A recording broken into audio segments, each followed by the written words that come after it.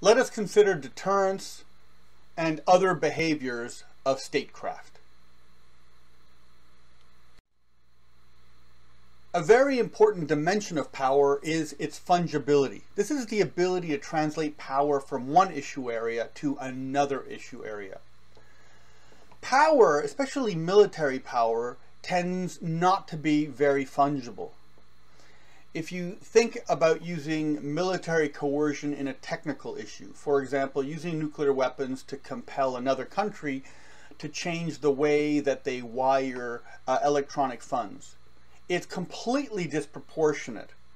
And just by the act of exercising the military power, you will alienate the other target that you're negotiating with.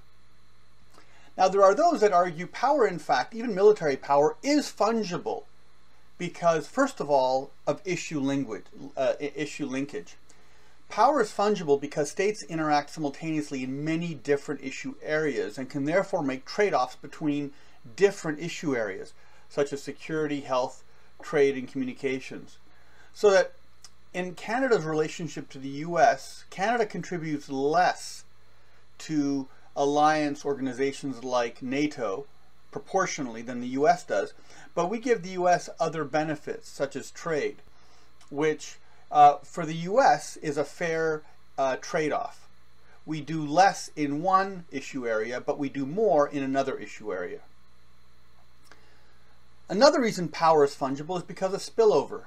Advantages in one instrument of power, particularly security, give states enforcement and credibility advantages in other issue areas. You're more likely to want to negotiate with a country that has the power to survive. So you're more likely to invest your limited funds in a bank in the US. Because the US is so powerful, it could physically guarantee that your funds will not be destroyed by, say, a foreign attack.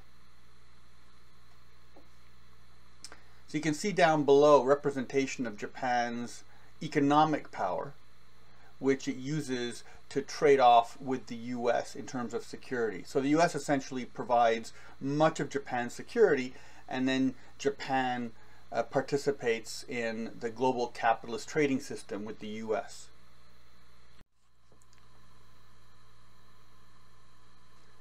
Economic sanctions, embargoes, and blockades are a very common instrument in international relations. But we have a puzzle, which is, why do they so often fail? Now, states tend to resist sanctions easily for two reasons. One, states can shift the burden of whatever is being sanctioned to disenfranchised groups within their society. For example, during the US sanctioning of Iraq in the 1990s, Saddam Hussein was able to protect his power base around Tikrit and shift the sanctions onto the Shia, who had less access to power within the state. The second reason is broken down into two subcategories. First, societies generally believe that once a territorial concession is made, then it'll be irreversible and the country will never get that piece of territory back. Serbia resisted giving up Kosovo in the 1990s precisely because they thought once they gave up the territory, they would never get it back. Also, there's the belief that one concession could trigger further demands because a concession right away signals that a state is weak. So we have here the fear of cumulation, or the fact that concessions can be cumulative. So states will very aggressively defend the very first territorial sanction, knowing that it'll probably lead to further demands. So sanctions work best for minor policies. Most leaders, when they undertake a policy and they anticipate sanctions, have already prepared to do well under those sanctions, to resist them.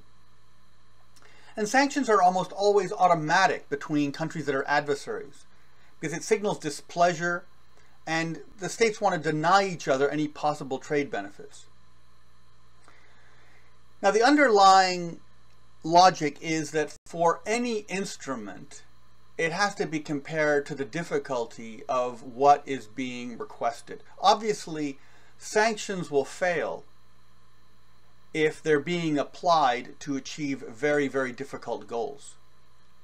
And sanctions won't be attempted for very easy goals because the country that's the target of the sanction would have already anticipated it. So we end up with this measurement outcome that sanctions rarely succeed. And we've seen, for example, the U.S. sanctions on Iran, which are contemporary, and the decades-long U.S. sanction of Cuba that was repealed recently. So let's take a look at the applications of the sanctions. Well, there are some achievements. The active application of sanctions led to the cancellation of South Korea's nuclear weapons program in the 1970s. South Korea decided to develop nuclear weapons because it feared the U.S. was pulling out of East Asia after the U.S.'s humiliation in its defeat in Vietnam. The U.S. embargoed Holland at the end of the Second World War when Holland tried to recapture the Dutch East Indies, what is today Indonesia, which was its colony that was occupied by Japan. Now, these sanctions reinforced one group in Holland that were anti-colonial against the other group that were more traditional and wanted to reacquire the colony. So ultimately the sanctions succeeded. Sometimes sanctions succeed by their implied threat, even before they're enacted. Europe's reluctance to criticize China's human rights record is deterred by the fear that China would cut off Europe from China's market. Israel's departure from the Sinai in 1957 that had recently conquered from Egypt was largely because they anticipated American economic sanctions.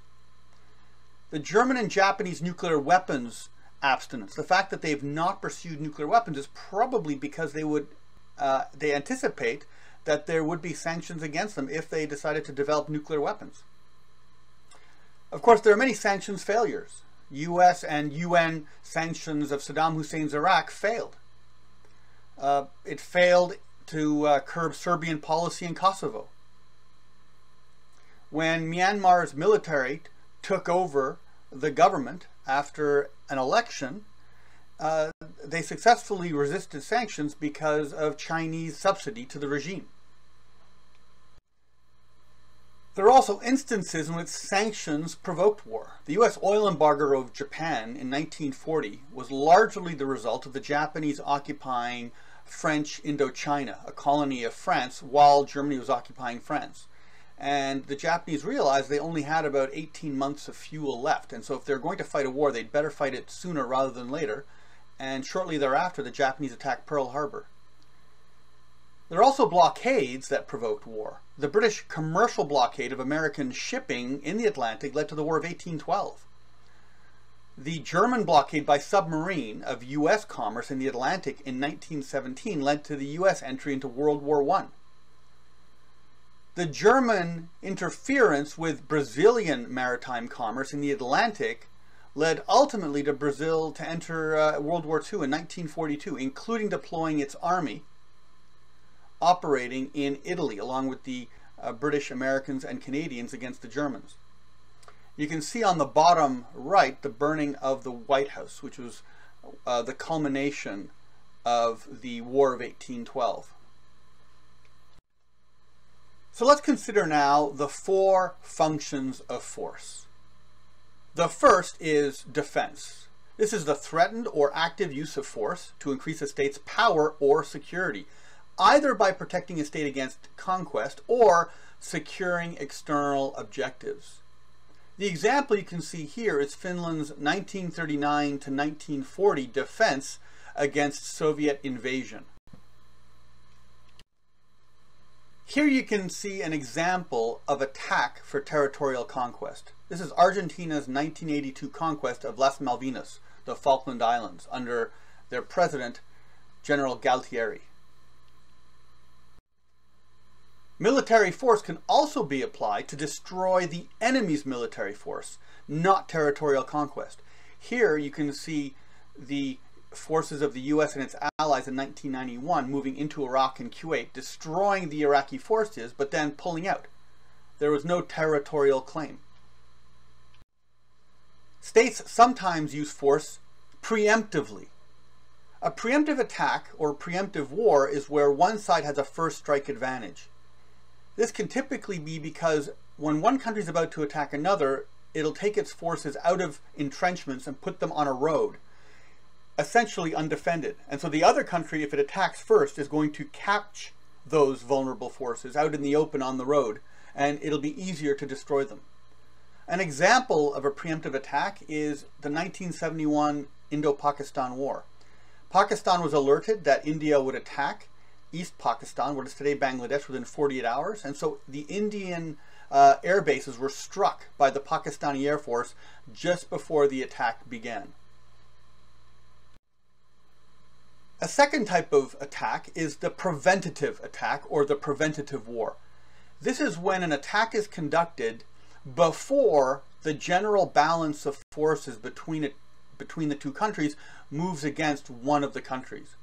For example, in 1956, Israel was conducting retaliatory ground attacks against Palestinian Fedayeen that were conducting raids against Israeli territory, and they were doing it from bases in the Gaza. So the Israelis were conducting these attacks, and Egypt wanted to deter the attack, so Egypt purchased a large number of weapons from Czechoslovakia, which was then in the East Bloc. So the Soviet Union essentially gave its approval. While Egypt was preparing to learn how to use the Soviet equipment, Israel was calculating that over time they would get weaker. So Israel needed to move first. So before Egypt had assimilated the military equipment into its military, Israel attacked, invaded the Sinai, destroyed the Egyptian army, and destroyed much of its equipment. Therefore, aggressors, the countries that want to change the current prevailing order, are not always those states that attack first. Sometimes the defender can be lured into attacking first. A classic example is the Franco-Prussian War of 1870. Prussian Chancellor Bismarck needed an environment in which he could compel the other states of Germany, of which there were many, because this is before Germany was unified. He needed an environment that would cause them to come together to fight, and also an environment where France would not get any allies. And so Bismarck needed France to attack first. So there was the publication of the Ems telegram, which basically insulted the honor of France. And this led to demonstrations in the streets of France calling for war. And it pushed Napoleon III, the leader of France, to declare war enthusiastically. So Prussia looked like it was the defending party. In fact, Prussia used the opportunity immediately to attack, which they did.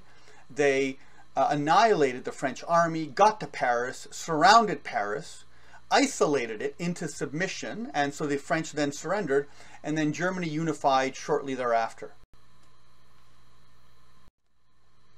A major consideration in aggressive conquest is, of course, the cost of occupation. In an age of nationalism where people are more easily mobilized than they were in the past, and with communications equipment that allows people to coordinate their actions, the cost of occupation can be very high.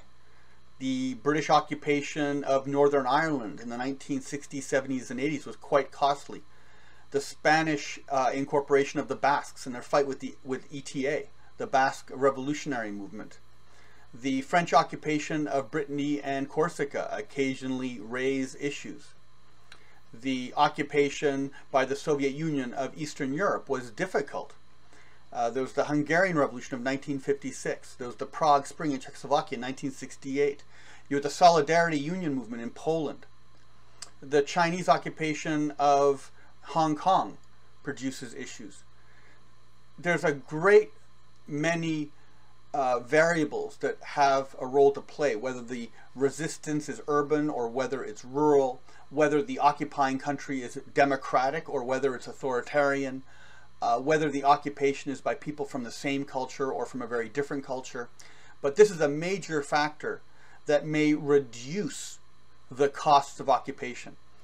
But it should be pointed out that with a ruthless country, during the Second World War, German Nazi occupation of France was such that the Germans got a profit. In other words, the French, working in their factories, produced more goods for Germany than Germany had to pay to occupy France. And there was a similar story for German occupation of other countries across Europe. So with a sufficiently ruthless government, it is possible to make occupation cost effective. The second function of force is deterrence. This is the threat of punishment or costs designed to deter an opponent from making an offensive move. Normally, countries have as their priority defense over deterrence, but that's not always true. Deterrence theory is a theory that predicts peace. The goal, policy-wise, is to keep a war from happening, and not necessarily to win it. During the Cold War, the US put a high priority on deterrence to protect its allies in Europe and in the Far East. Currently, NATO is deployed in the Baltic states, including Canadian forces, to deter any move by the Russians against those 3 Baltic states. Now, rational deterrence theory is a theory that estimates when deterrence succeeds or fails. Rational choice, which is the belief that you can isolate a decision maker down to a few simple set of assumptions, is generally parsimonious. In other words, it provides a lot of explanatory power with not a lot of variables. Rational deterrence theory has 3 necessary causes for it to succeed, for deterrence in effect to prevail. Number 1, capability. The state must have enough force to inflict unacceptable damage on the enemy. It doesn't necessarily have to be stronger, but it must inflict sufficient cost. Below you can see the Israeli Air Force and tanks, the Merkava of the Israeli army. Israel is probably not stronger than Egypt, but in every war with Egypt, Israel was able to inflict severe damage on Egypt quickly enough that Egypt found it politically untenable to continue the war. If Egypt was able to persist and maintain their attacks over months and years against Israel, Israel couldn't possibly prevail. But Israel didn't have to. It had a deterrent strategy that could inflict significant short-term damage, enough to make it politically unacceptable for the frontline Arab states to continue their hostilities. The second necessary condition is credibility. The enemy must believe that the state will use force. During the defense of West Germany by NATO during the Cold War, there was always the question of why would Americans or English or French or Belgians or Canadians fight to protect Germany? Well, one way to address the fear that there wouldn't be commitment was that these NATO allies deployed their forces not only in Germany, but all the way up to the East German frontier. If the Soviet Union invaded West Germany, the first troops they would encounter would be these other NATO countries, including the English and the Americans. So credibility is important, because if you're not credibly going to deter the enemy, they're not going to be deterred. You might have enough power to deter, but if you're not willing to fight, then it effectively cancels out the capability. The third necessary condition of successful deterrence is communication. The deterrent threat must be communicated to the enemy, or the enemy won't know, and the deterrent policy will simply not work. So all 3 of these must be present. If even one of these are missing, then deterrence will not succeed. The failure to communicate explains the attack by North Korea on January 12, 1950 against South Korea. The US had inadvertently excluded South Korea from a public description of what their deterrent area would be. And Kim Il-sung, the North Korean leader, went to visit the Chinese and the Soviet Union's leadership to get permission to attack, thinking that this was an internal affair among the Koreas and it wouldn't involve the Americans. Ultimately, the US intervened with the United Nations and then engaged in a very long and costly war for 3 years. So local deterrence is when you deter attacks upon oneself. So it's a dyadic relationship. One country tries to deter another. A successful demonstration of local deterrence, at least since 1965, the independence of Singapore, has been Singapore's defense. Singapore was expelled from Malaysia because it was seen as a socio-economic threat. And so the island had invested far more than its neighbors in national security. So in a country with a population of 4.1 million, it has 61,000 soldiers, which after full mobilization increased to 275,000. It has the largest tanks of all of Southeast Asia and a high-tech air force larger than the combined totals of its neighbors, plus a submarine force, marines, helicopters, rockets. Singapore's deterrent threat consists of a rapid mobilization and possible attack into its neighbors if it's threatened by invasion. There have been a couple of instances where it's been threatened by Indonesia directly for a payoff, and then Singapore signaled by mobilizing its forces. Singapore gets most, if not all, of its fresh water from a pipeline from Malaysia. And Singapore feels it has an obligation to protect the 15% of the Malaysian population that are Chinese. So Malaysia initiated an unannounced military exercise in one instance, and Singapore managed to complete a partial mobilization in only 24 hours. So it indeed has perhaps not the stamina for a long war, but if it had a conflict with Malaysia, it could probably penetrate into the peninsula about 100 kilometers before it was stopped. There are also cases of unsuccessful local deterrence. In 1967, Egyptian President Gamal Nasser deployed the Egyptian army in the Sinai, in part to isolate Israel, which would have been disastrous for the Israelis because they depend on imports of food and fuel, and to simultaneously deter an attack on Egypt, which was maintaining the blockade. The Israelis, however, attacked and ultimately occupied the Sinai. Here you can see the road going through the Mitla Pass, where an Egyptian column has been trapped and bombed by the Israeli Air Force.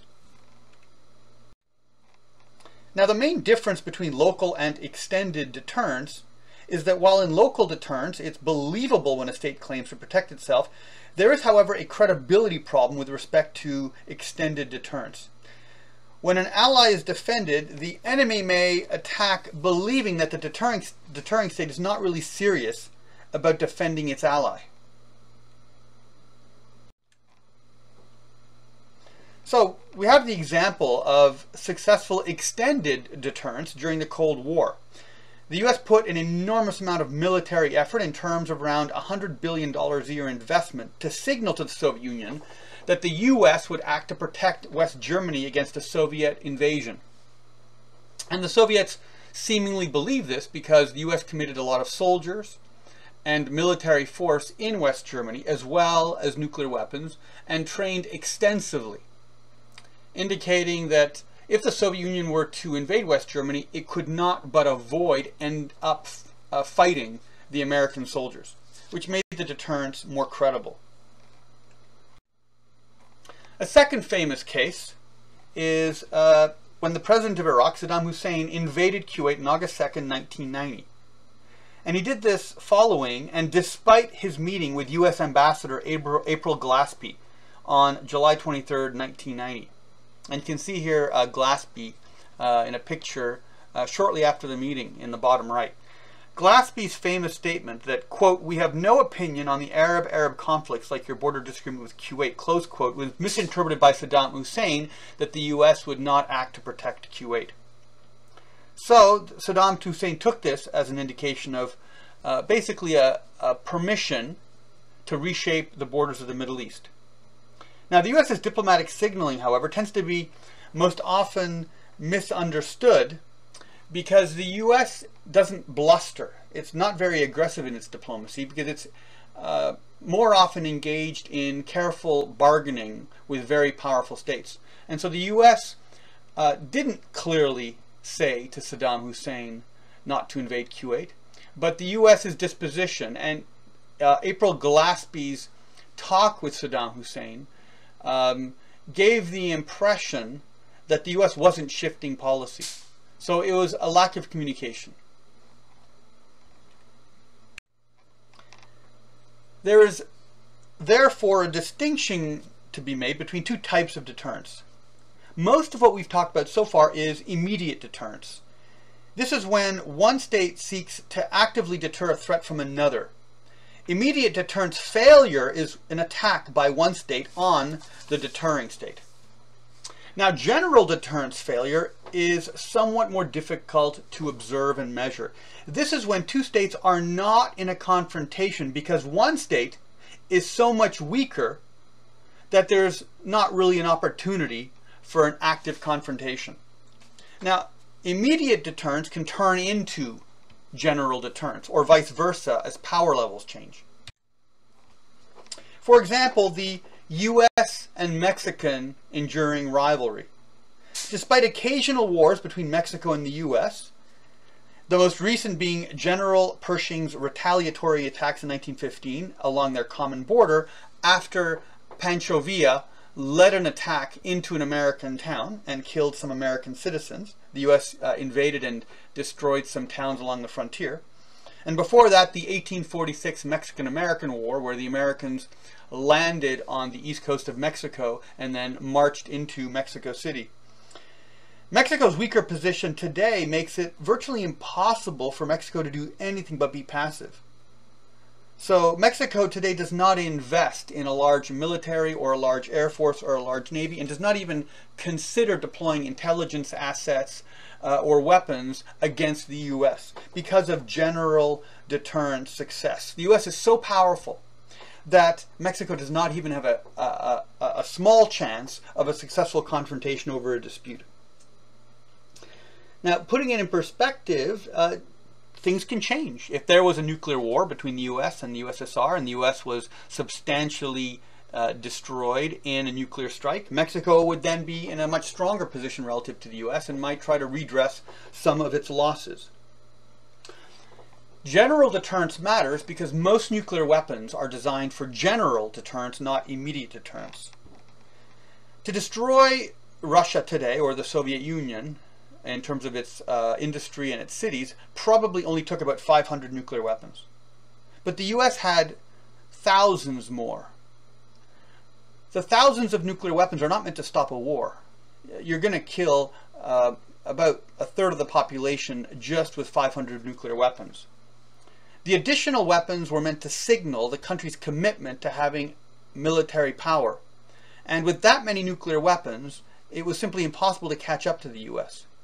Between 1959 and 1961, the US manufactured one thermonuclear warhead every 55 minutes. So you can imagine in just 2 or 3 weeks, it would have more weapons than France, and then another few weeks it would have more nuclear weapons than the UK, and then a few more weeks and it would have more nuclear weapons than every other country like South Africa, Israel, India, Pakistan. So the US was so far ahead in terms of warheads, there was simply no opportunity for other countries to even compete. So that's the logic of general deterrence. General deterrence failure is when a country falls behind and it leads to the beginning of a confrontation. And we can see that emerging in perhaps the emerging hostility between China and Taiwan. So what are some of the criticisms of rational deterrence theory? Well, there's been a lively debate since the 1970s on the usefulness and correctness of deterrence theory, using both statistical and case study methods. And so there's a number of issues that need to be addressed. First of all, there's no way to tell whether one state did not attack another because it was successfully deterred or because it simply didn't want to attack. So with deterrence theory, we must always compare the explanation with probable alternative explanations to be certain. To solve this, we can use counterfactual analysis. Would the Soviet Union have attacked West Germany if NATO had never been created? Obviously, this is a difficult problem to solve. Counterfactuals have a lot of pitfalls that we need to address, make sure they're co-tenable with reality. But this is an application of counterfactuals. A second criticism is that deterrence does not explain many important cases of deterrence failure because it cannot explain risk-taking, specifically irrational decision makers. For example, in 1904-1905, Japan, which was then in the process of industrializing, attacked Russia and established large military power. Russia had more available military forces and resources. Russia demonstrated its willingness to be involved in very large wars. For example, Russia was instrumental in defeating Napoleon at the end of the Napoleonic Wars. Russia had warned Japan against too much encroachment in China. But Japan, feeling that if it didn't stand up to Russia in Korea and China, it would forever be a minor country, chose to attack. So it attacked the Russian fleet in Port Arthur, which can be seen in the map on the left, and advanced an army into Korea to confront the Russian forces in Manchuria. So in 1904, Japan assaulted the Russian base at Port Arthur and then destroyed the Russian relief fleet at Tsushima in 1905, causing the Russians to sue for peace before the Russian mobilization for war was ready.